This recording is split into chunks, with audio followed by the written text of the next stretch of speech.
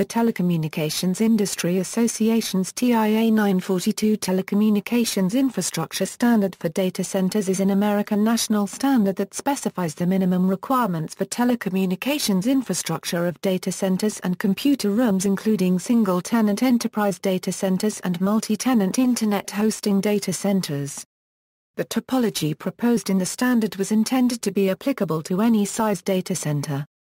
The standard was first published in 2005, following on the structured cabling work defined in TIA 568, and is often cited by companies such as ADC Telecommunications and Cisco Systems. The standard was updated with an addendum ANSI TIA-942A1 in April 2013 from the TIA 42.1 Engineering Subcommittee.